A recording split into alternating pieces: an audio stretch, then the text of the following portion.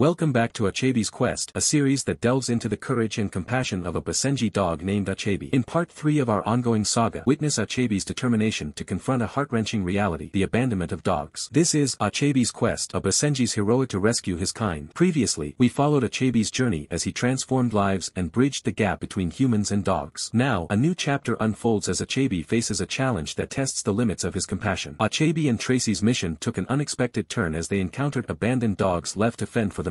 The sight of these loyal companions discarded like trash shattered Achebe's heart. Tracy shared stories of dogs who were once cherished but were callously abandoned. Achebe's eyes filled with sadness as he realized the depths of human cruelty. Achebe and Tracy organized rescue missions, venturing into abandoned places where dogs wandered, bewildered, and betrayed. The images were a haunting reminder of the darkness that dogs faced. With every rescued dog, Achebe's determination grew.